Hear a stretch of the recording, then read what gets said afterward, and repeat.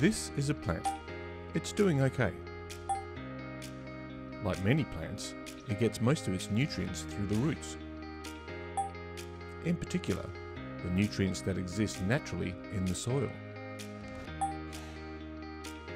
The plant's roots are covered in tiny root hairs to maximize exposure to nutrients.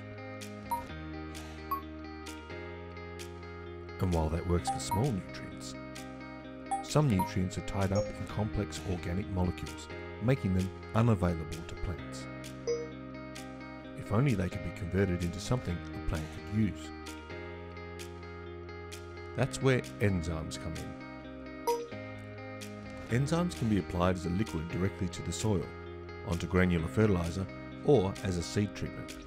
Degrading enzymes catalyze the transformation of bulky organic molecules into smaller bioavailable compounds that can be utilized by the plant directly or by native soil microbes, resulting in improved soil health around the roots. In other words, the plant can access more nutrients that naturally exist in the soil,